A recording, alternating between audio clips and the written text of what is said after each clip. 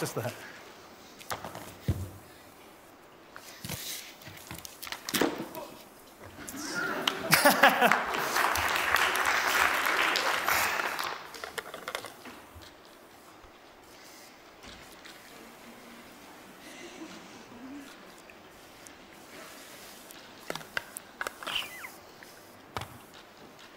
Hello, awesome humans. My name is Marc Wileman, otherwise known as Mad Marc for some odd reason.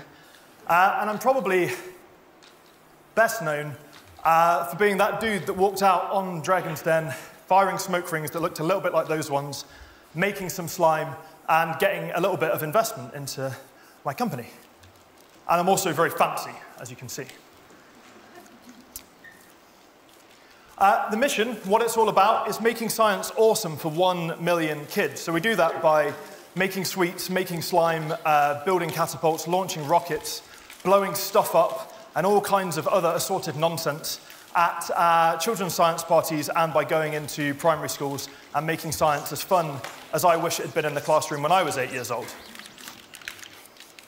But today isn't massively about an ego trip for me, which is unfortunate, but it's really about actually helping. That's my goal for today, to actually help by sharing with you the one thing that I wish someone had shared with me when I started out on my journey. Which brings us to the rather fancy pants title of Testing Beats Talent, and the big lie we've been told about success, again in little quoties, because obviously success means different things to every single one of you, and that's only right. But I think the lie as a society that's told about success is that to be successful, to make your dent in the universe, you've got to be particularly talented, which is another one of those words that makes me want to vomit slightly and makes me a little bit angry. Because it's not really true. You don't actually need to be talented at all. Testing Beats Talent is the title, and hopefully I'll do a good enough job of sharing that idea so it makes a little bit of sense. So to share it with you, I'm just going to start off with my story. So real quick, my company started out with some pretty humble beginnings out of my parents' spare room with a lot of boxes kind of packaged up everywhere, so many boxes. I was 23 years old. I'd never ran a business before, had no business experience, and it was also 2008. So anytime I looked at a television or listened to a radio or saw a newspaper, everyone told me that the sky was falling in, the world was about to end, and the apocalypse was coming. So it was all pretty depressing, actually, now I think back. But I promise that this will get less depressing, hopefully. Because my background is as a scientist. So I have got a master's degree in physics, which when I started out, up until about last year, I thought was probably the worst background it's possible to have to start a business. To make matters worse, I literally specialized in quantum mechanics. So that's the type of physics that's not actually even real, to make it even more useless, really, which is unfortunate. So I was a little bit bitter and angry about that for a few years, really, but it actually works out okay, because the one useful takeaway of it all, really, my science background gave me a massive appreciation of the value of testing.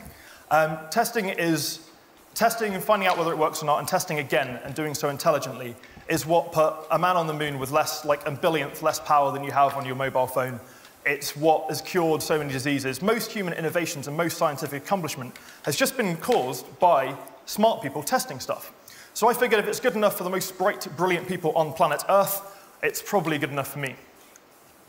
So I did a lot of that testing stuff. 8 years of fairly relentless testing later. That's the only other bit of bad news. The whole testing thing isn't exactly a quick win, miracle cure, magic secret. It requires a lot of work, which again is a bit unfortunate. But it's good news, because a bunch of awesome stuff happened at the end of all that testing. So obviously that is me with Her Majesty the Queen. As City said, we got a Queen's Award for Enterprise, which is obviously lovely. That is the Institute of Directors, got a fancy pants plaque from them, won a Great British Entrepreneur Award, helped Richard Branson to break a Guinness World Record, which is something that I've wanted to do since I was about 6 years old. And Downing Street said some nice stuff about what we do as well, which is very, very lovely. But I think more importantly, really, in the grand scheme of things, is we've made science awesome for more than 500,000 kids now. So we're past 500,000, and we're fast closing in on that goal of making science awesome for 1 million kids. So whenever you see these things, I always figured quoting yourself would be rather fancy. So I figured, why not? Don't tell anyone I'm not particularly talented. If you wouldn't mind not sharing that with competitors, rivals, it makes me feel better and sleep well at night. But I don't really consider myself a particularly talented person. Whenever anyone uses that word to describe me, I start banging on about this stuff, really, and bore them to tears. So, unfortunately, there is a better approach, and that approach is testing. One other benefit of testing that I think is it's the only cure or semi-cure for the fear of failure that I've ever come across. If you are the type of person, if you're watching me right now, the very chances are that you are the type of person that wants to make a little bit of a dent in the universe in whatever way or shape or form is important to you. And if you're that type of person, whenever you start to do that, to take those first actions, if you're anything like me, good old fear of failure will crop up and scare you, stop you sleeping at night, and be fairly horrific, quite frankly. But the only closest I've ever found to a cure is testing, because testing doesn't really matter. Tests just have results. If the result is positive, that's amazing. If the result is negative, then it's just a test that yielded a negative result. It's nothing to get too stressed about, nothing to get worked up about. And if you just test again, as long as you pick the winners and cut the losers, you are literally certain for it to work out well, which is quite good for a strategy, really. So, just wanted to give 3 quick examples to kind of make it real, because I'm aware that I'm sort of rapping on about, about science, which is not always the easiest thing to understand. So 3 simple tests. The first one was a dude called Presto, the guy who founded the whole 80-20 principle. We found that 80% of our science learning occurred in 20% of our programs. So I'd invented a load of stuff that I thought was really fun and would make science awesome for kids. We were attempting to do all of that stuff. And by picking the smaller group of that stuff that most of the kids most enjoyed, got most value from, and was most popular, we're able to grow the company by 36x, so 3,600% over a 8-year period, which is incredible, and get close to that 1 million goal, which is what I'm working on. Which brings us to simple test number 2, was testing book titles. When I first published my first children's science experiment book, funnily enough, I was really stuck for a title. I just couldn't figure out a good title for a book. So instead of just picking randomly, I decided to come up with a few different titles, and every time we'd do one of our science parties for the kids, I'd tell them all there's this amazing book that teaches you how to make slime and launch rockets, and then I'd tell them each time a different title, ask them if they wanted a copy, and I'd count how many of them said yes. I wasn't mean, I did give them like a card so they could get the book when it existed. I wasn't mean about it. And simple test number 3 was some online testing. I tested a bunch of stuff online, which enabled us to give away 4 times as many copies of the book Don't Eat Your Slime than we were giving away before, which means we've now given away 100,000 copies of that science experiment book to kids all around the world, including these lovely-looking dudes who are on the hillside somewhere in Africa doing science experiments with a book. So this testing thing is real, it does work, it's powerful.